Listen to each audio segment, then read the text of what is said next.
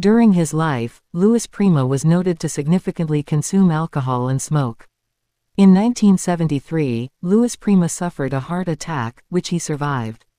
About 2 years later, in the spring of 1975, Prima began suffering from debilitating headaches and memory loss, prompting medical scrutiny from doctors. A benign tumor was subsequently discovered to be present on his brain stem. A radical surgery to remove the tumor was determined to be risky, though if left untreated, it could have very likely resulted in worsening headaches and the onset of seizures. Aware of the risks involved with his prognosis, Prima opted for the surgery on his brain. His surgery took place at Mount Sinai Hospital in Los Angeles, California. The surgery was performed by Dr. Henry Cuneo, the same physician who performed the brain surgery on Robert Kennedy after he was shot in an assassination attempt in 1968. During the surgery, a portion of Prima's brain suffered damage, resulting in Prima being left in a coma where he was conscious but almost completely unresponsive. This type of coma is dubbed a waking coma. According to his wife Gia Maioni, Prima had his eyes open, and he could hear and see and understand, but he couldn't respond back. He was shut off from any response whatsoever. Prima would receive nutrition and sustenance through a tube that entered his body through his abdomen.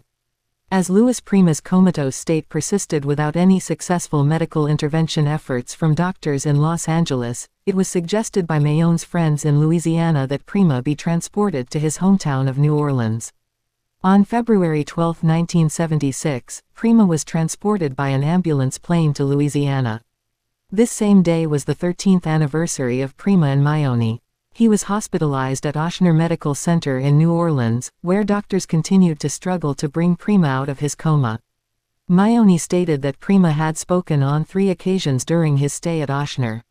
6 months before his death, Prima had closed his eyes permanently. Maioni would then sell the couple's residence in Las Vegas and move to Louisiana. She would hold a vigil for Prima prior to his death. On August 24, 1978, Prima succumbed to pneumonia at Touro Infirmary in New Orleans, dying at the age of 67. Louis Prima was interred into Section 88 of Mater Cemetery in New Orleans. Prima's epitaph states, "A legend when end comes, all know they'll say, just a gigolo, as life goes on without me, lovingly, your living family Gia, Lena Ann, and Louis Jr."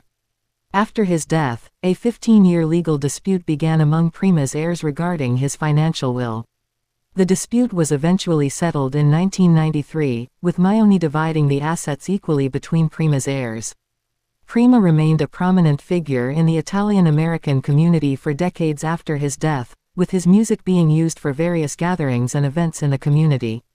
Joe Massoli, who founded a federation that supervised 31 Italian-American organizations, stated, "He's an icon in the music world for us, like Sinatra and Perry Como and Tony Bennett."